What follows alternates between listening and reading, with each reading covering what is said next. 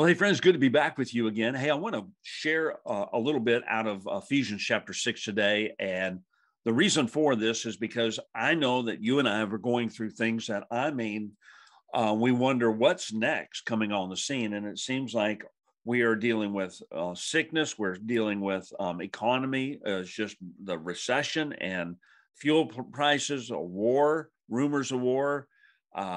We're wondering, what is real, what is not. And we keep on seeing these different schemes or devices that are coming upon the earth. And I want to talk about that today in light of the fact that so many of us get so upset with people. And I understand that. I do as well.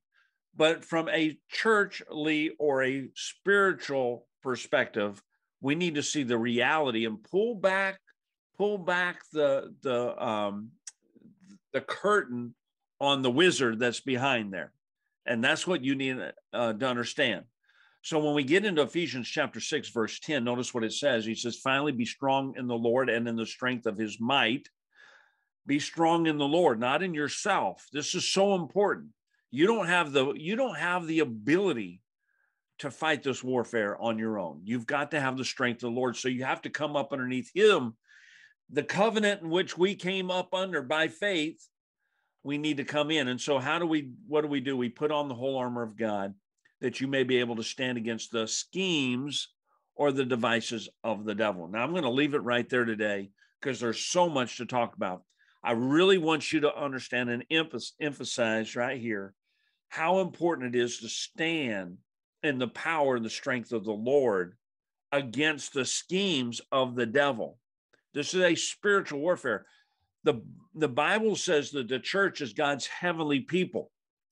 The Bible says in 2 Corinthians chapter 10 that we fight from a heavenly perspective. The weapons of our warfare are not carnal or earthly, but heavenly, mighty unto the Lord, pulling down these strongholds. And so it's important that you and I see the battle that's brewing before us. We're going to talk more about this on Thursday, but be strong in the Lord, not in your own strength. Don't say, well, I'm just going through this. God's trying to make me stronger. Okay, so it's all about you. It's about you. See, you've just stepped outside of God's holy covenant and you stepped into you and you're going to be defeated. I need the protection of the Lord. I need the whole armor of God. I need to come up underneath him. The blood of Jesus, the name of Jesus, the word of God. Fight from a spiritual standpoint. Understand what that means. Till next time, may God bless you. See you guys.